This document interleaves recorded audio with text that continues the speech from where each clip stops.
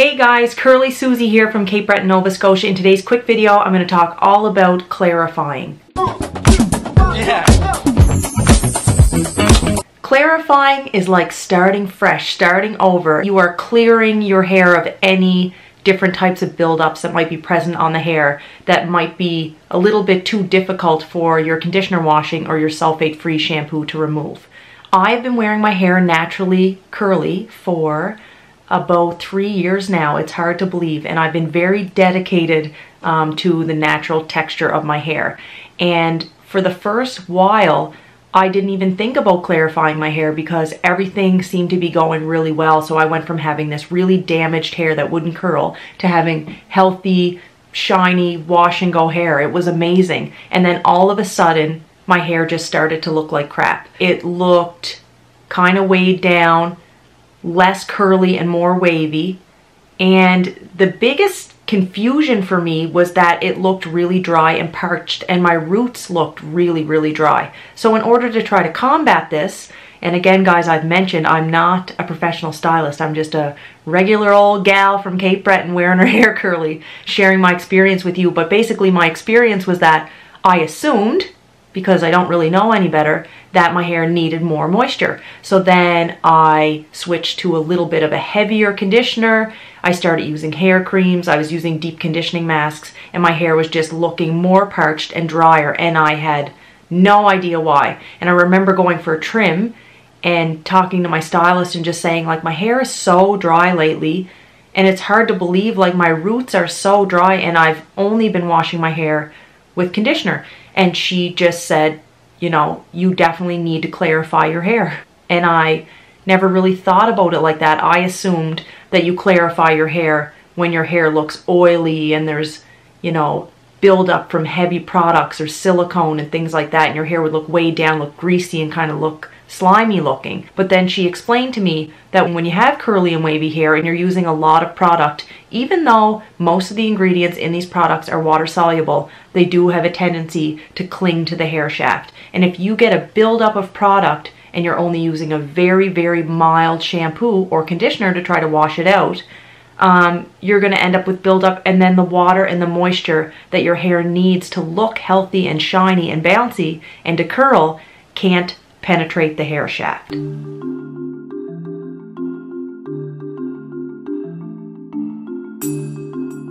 There are other reasons to clarify your hair, but I would say the top 3 most common are what I just described. So all of a sudden, your hair just isn't performing well. It looks parched, it looks dry, and no matter what you do, you can't get the moisture back into it. You may need to start fresh and clarify your hair. The second reason you may want to clarify your hair is if your hair has buildup that's causing it to look oily or greasy or weighed down. Your hair is limp, it's not bouncy, and it feels dirty. The third reason you may want to clarify your hair is if you have tried products that just don't work for you. So let's say you've been trying new products for a week or so, maybe it's a new styling cream or a mousse or something like that, and then ever since using that product, you find you can't get your hair to look the way it did before you started using it.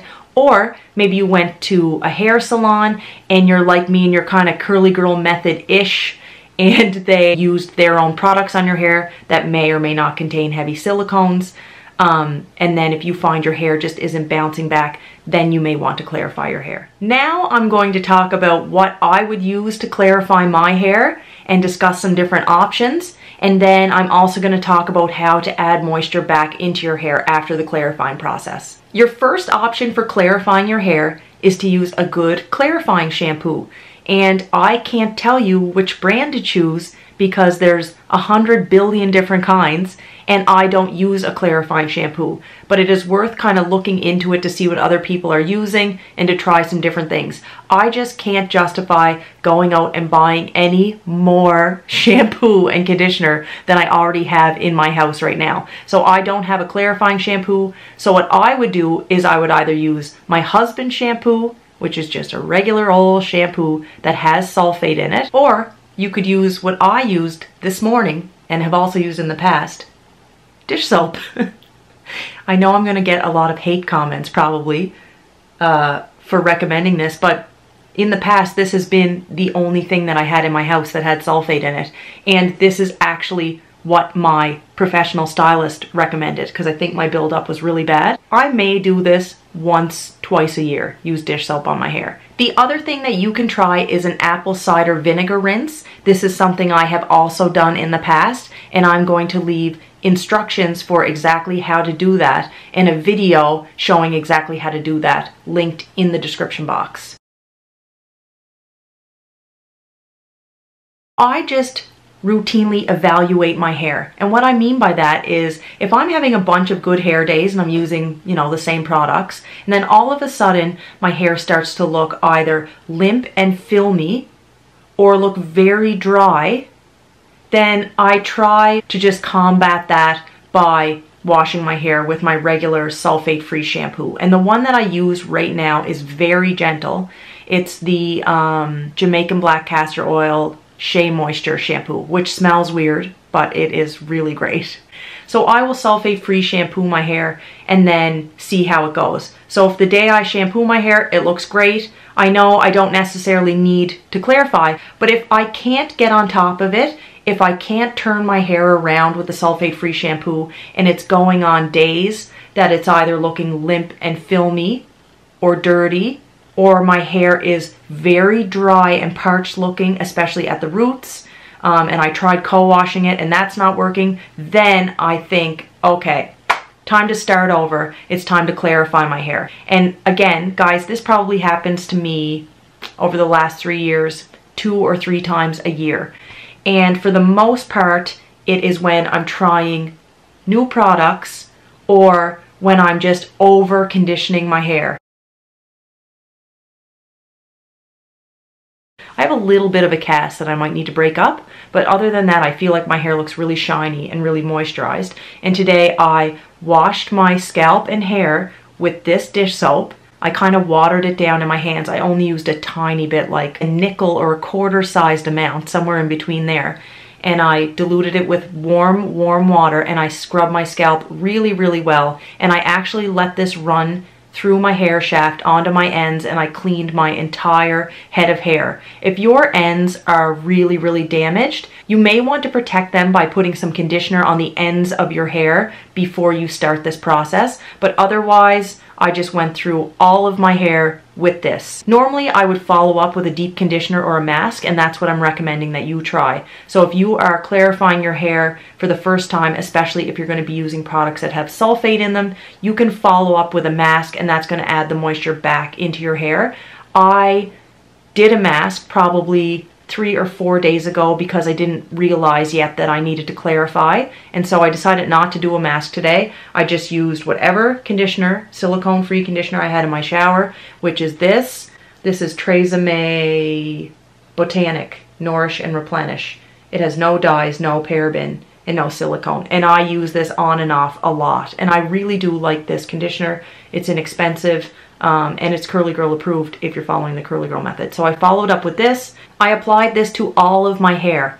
So yes, I even applied some to the root area of my hair, and I left it in there for about 2 to 3 minutes, scrunched it in, and then I rinsed it out really, really well with warm water. After I rinsed the conditioner out, I styled my hair as usual using a hair cream and a gel. Oftentimes, I just use gel, but today I use both. And today I use this All About Curls Bouncy Cream by Zotos Professional.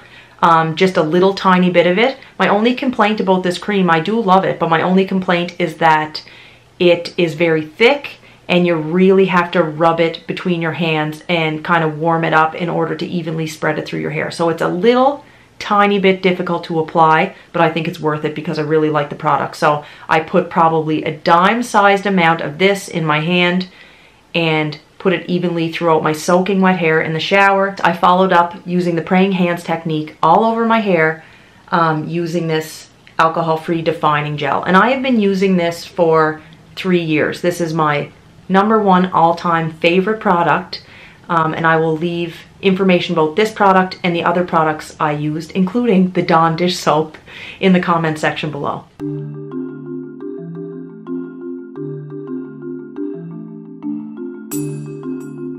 I'm really happy with how my hair turned out today. My only complaint is that I have a little bit of a cast on my ends. I think I used a little bit too much gel, and that happens sometimes. So before I leave my house, I'm going to break that up a little bit more and maybe fluff my hair up. But I'm really happy with how my hair turned out, and I'm happy with how long and how fast my hair is growing. And that's a whole other topic for another video. But anyway, guys, I hope you liked this video. I hope it was helpful. Please try clarifying your hair if you're not doing it already. If you are doing it already and you have found a routine that works really well, please leave any products that you're using in the comments section below. Subscribe to my channel, and I will see you very soon in my next video. Bye.